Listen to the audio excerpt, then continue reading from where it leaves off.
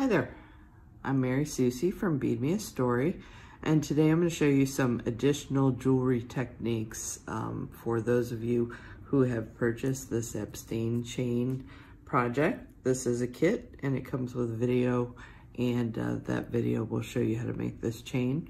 But once you've made that beautiful chain, I thought I'd add some additional techniques to show you how to add some art beads. This is from Green Girl Studio, and you'll see there's another piece on here that's also from Green Girl Studio. And I've added some extra flourishes, some gemstone chips, and things like that to this project. And I wanted to show you how to do that because, you know, it just adds extra fun when you learn beautiful techniques to add some different textures and some mixed media to the mix. So without further ado, let's go ahead and get started. Okay, so today we're going to talk about how to do these gemstone chips and put them on a strand. I'm going to use bead wire. This is Flex Rate 49. So the 49 is a little bit more expensive than what you might find you know, in a more reasonable price and in a little bit skinnier size. But it's also very fluid, and that's what I like about it. And it's a little bit stronger too. So if you're using gemstones, you know, which can have some sharp edges and things and can cut string easily, this is preferable. And just for the weight that they have, because they have a lot of weight. And since I'm using this with chainmail that's very lightweight, I like having this fluidity too, because it's going to move a little bit better than some of the stiffer ones like you know, a 7 or 19 will. Okay, so the first thing I want to show you is how to do a crimp. So actually I'm just going to start with this on the spool, and I'm using a small crimp, so I'm hoping you can see all of this today. The reason I wanted to use a small was because we're going to use a crimp cover with this. Okay, now this is my wire guardian, and these are great because as I'm going to hook this into chain and it's going to be connected with jump rings, you can see that the area that would normally have something rubbing against it is not going to in this case. Oops.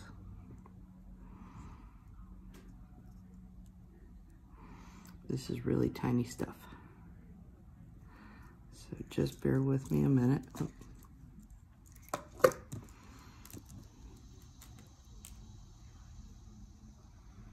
There we go. I just had to get a little bit more straight on my crimp bead. Okay, so we don't need much wire at the end because I'm going to cut all of this off that goes beyond the crimp bead. Okay, and I wanted to talk to you today about a couple things that I never really see being discussed. So, first off,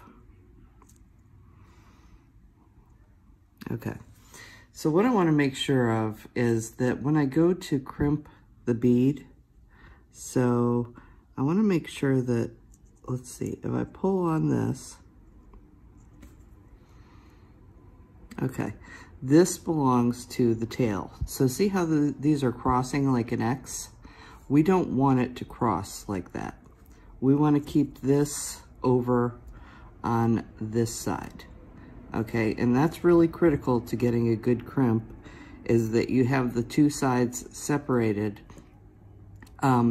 so that when you crimp down, so you're going to create a little dent in the center of your crimp bead.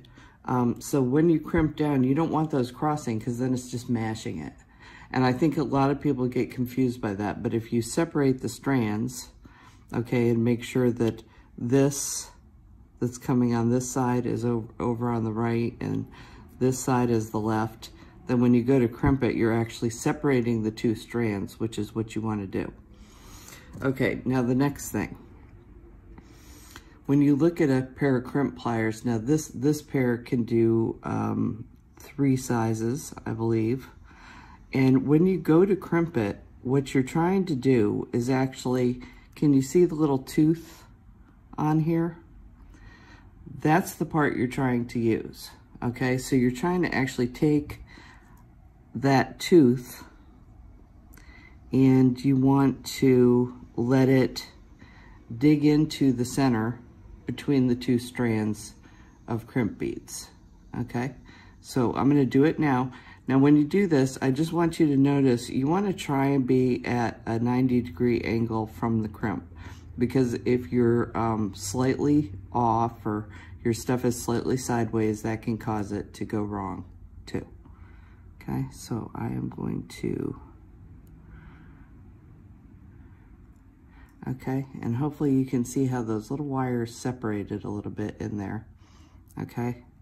And that's my crimp. So now when I go to squeeze it, now I have a much better chance of it folding over. So it's gonna kind of fold in half on itself. And that's the motion we want to have happen. So let me squeeze this.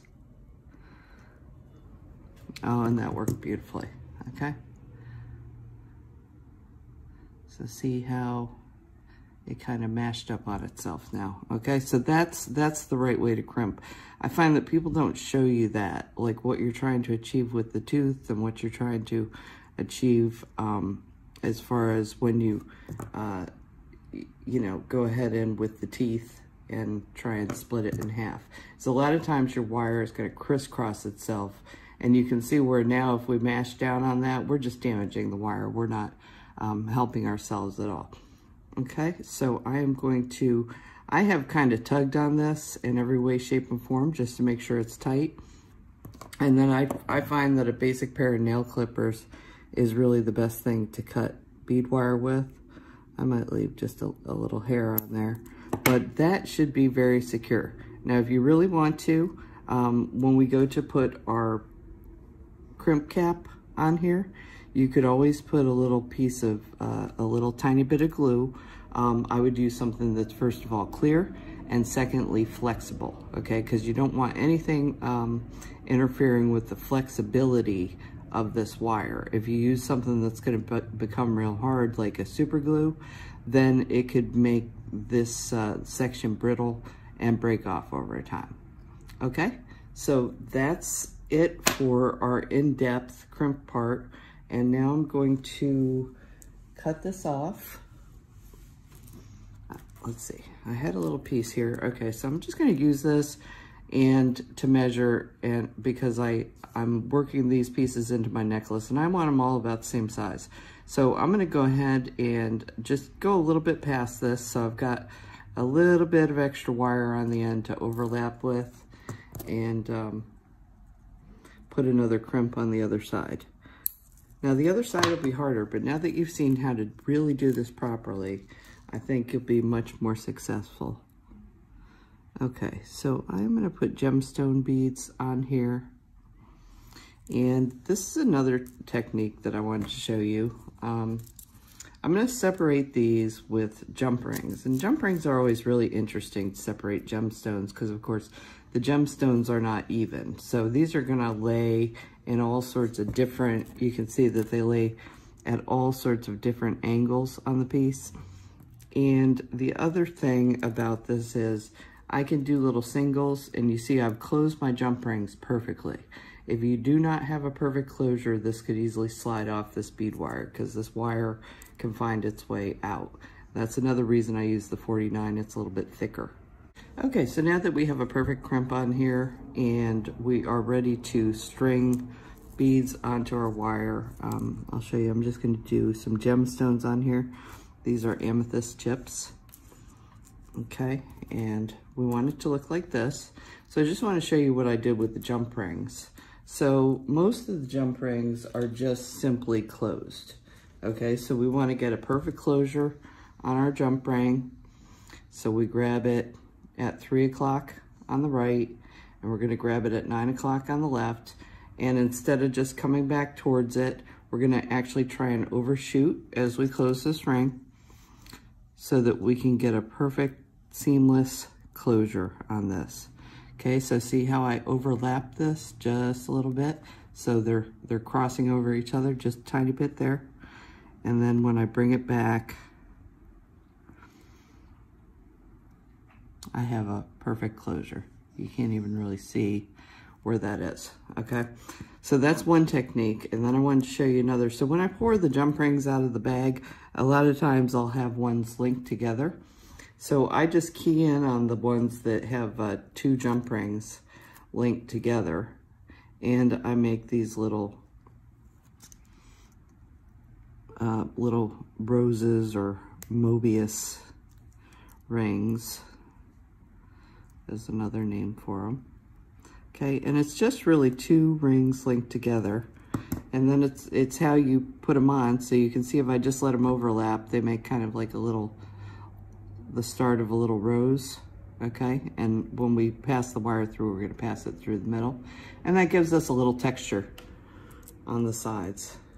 Okay, so that is how you do that. So you can see that I'm just going to start stringing here, and let's see. Well, let's go ahead and use one of our little roses first. Why not? Okay.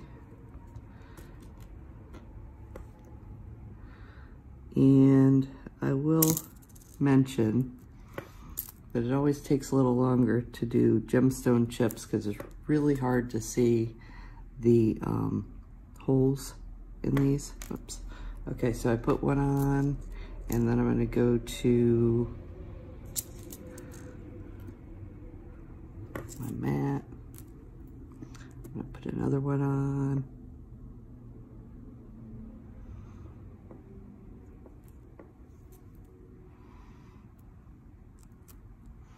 And then I'm going to do a matte purple. So I'm just changing up the colors with each row. I try and choose the chunkier ones. Try not to choose ones where you're where they're so small that the jump ring might fit over top of it. You can see that one might be too tiny. These will be just fine. Okay, and I'm going to grab another one of my little knots here. Okay, so this is just random. So as we build this up, I'm going to keep going off camera. So I'm going to pause here, and I'm just going to keep going till I reach the end, and then I'll show you how to finish the end with the crimp bead, a wire guardian, and then put on my bead caps. Okay, so as you can see, I've finished the length of this, and now we're just going to finish this piece up, and I am going to do that by placing on a crimp bead. I'm going to grab my wire guardian.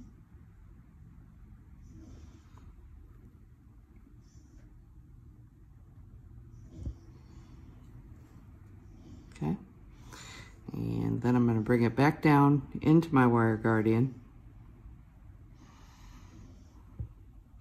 and I'm going to pass through the crimp bead.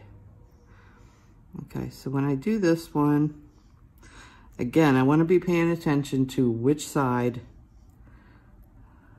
I am pulling on. Okay, so you can see that this should be over here on my left where I'm pulling.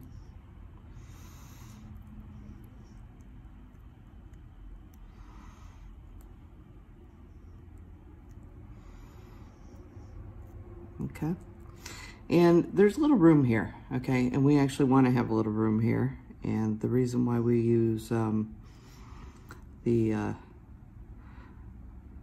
crimp caps is to fill in that room later. Okay, so again, let's remember, I'm kind of holding this end piece over on the left so that this other side, which was my right hand side, stays over on the right. And I want to come in and I want to use these little ridges to split this crimp bead in half. This takes a little bit more doing because, of course, we got the beads moving underneath us and doing all sorts of things. Okay. That's pretty good. And you can see the little dent in between the two wires.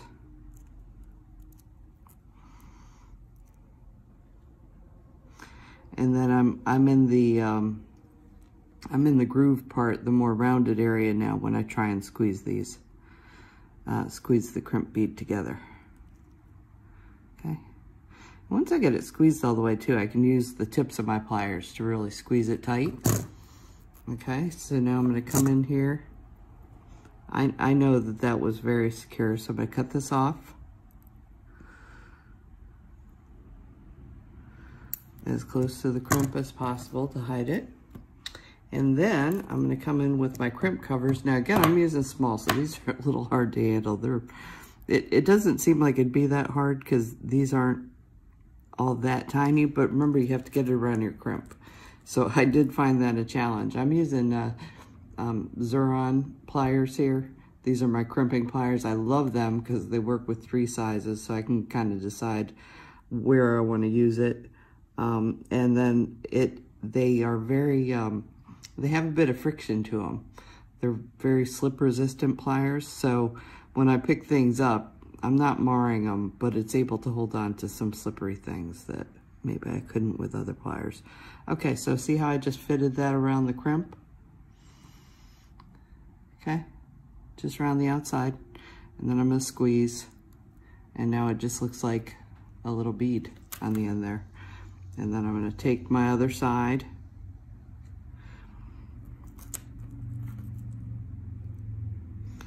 Okay, I'm gonna fit it around that crimp.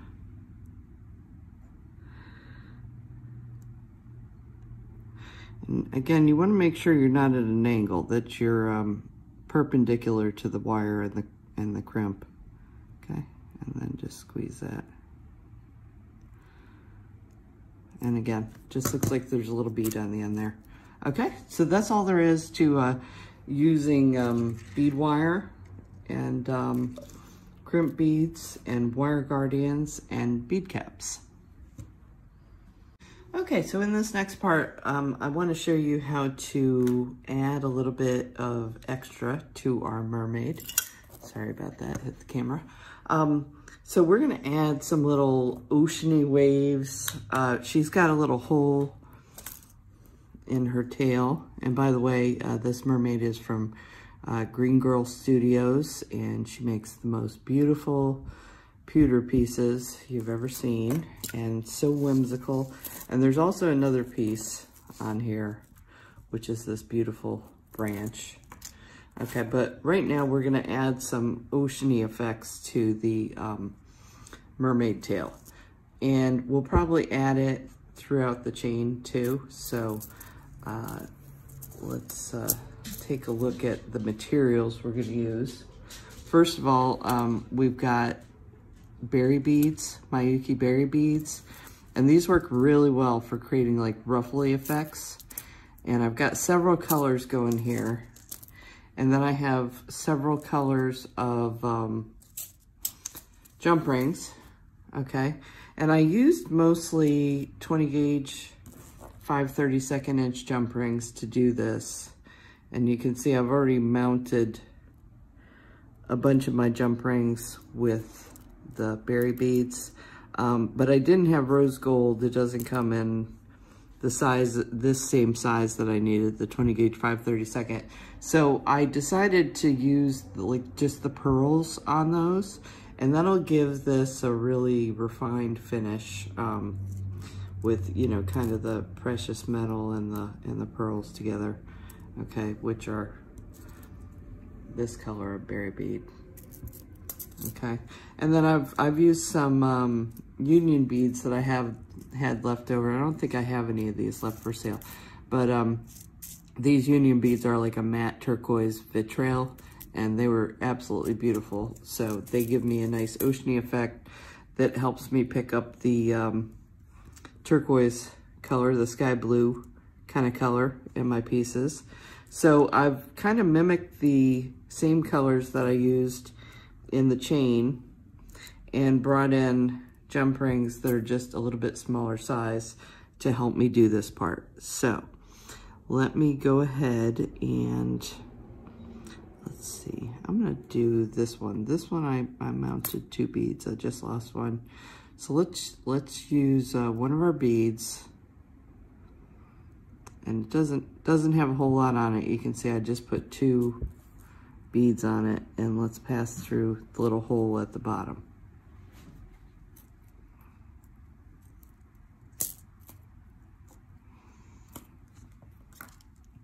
And I'm going to add more jump rings to this jump ring. Okay, and I'm going to keep adding more stuff on. Okay, so I was getting a little bit off camera there. So I went ahead a little bit, and I just really want you to see that we just keep adding and adding and adding to this until we just feel like it's as fluffy and wavy and foamy as we want this to look.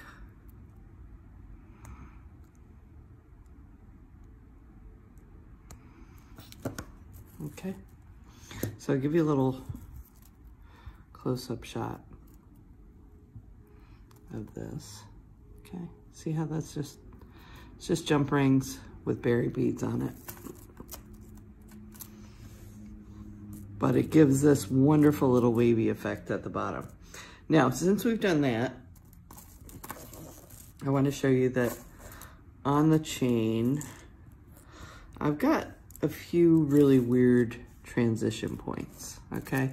So the part of the chain where you've got your wire guardians and the chain linking together, this is a great section to add some of these flourishes and things. Okay, so I'm gonna take some more berry beads. So let's put one of our pearls on. Union bead. Okay, and we'll start linking these into these little transition points.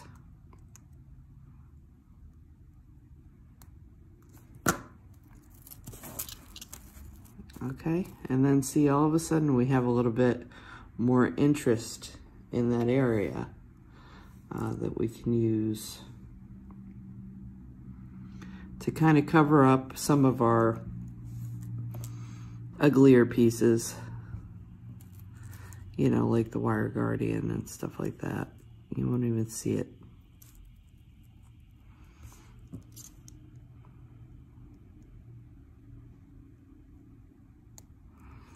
It's really kind of fine the way it was, but these are the type of additions that really turn your pieces into a work of art and really make you stand out from you know, just a simple chain design to, you know, something that's truly interesting all the way around, and you can see the care that was put into the piece of work.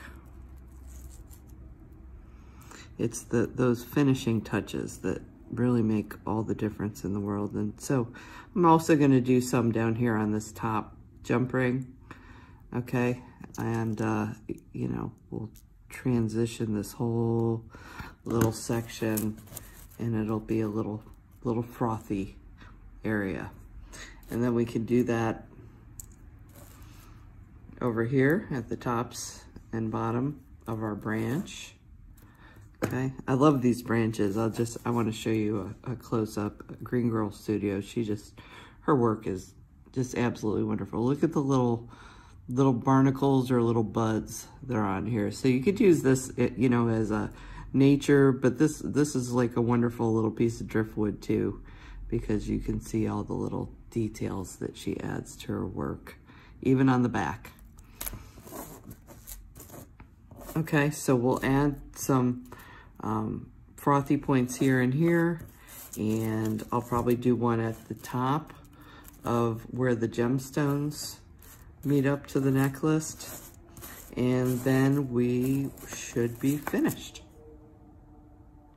Okay, so this mermaid chain is complete. So I just wanted to show you some close-ups of how everything worked out. You can see all of our section here that we added. I also added some of the berry beads just above the mermaid. And I added a few in this bottom section of my Abstain chain. Okay, and then you can see that as we have our branch here, we've got some sections up here and in all our transition points. But just wanted to give you a really good shot of how this finished up, and tell you to be sure to like and follow us on YouTube. And you can find this Abstain chain kit at beadmeastory.com. You can also purchase most of the supplies there too. All the jump rings are available there. Of course, please visit greengirlstudios.com to purchase a mermaid or the branch that you saw. But all the rest of it should be available from Bead Me a Story. So hope you enjoyed this. Thank you so much. I'll see you next time.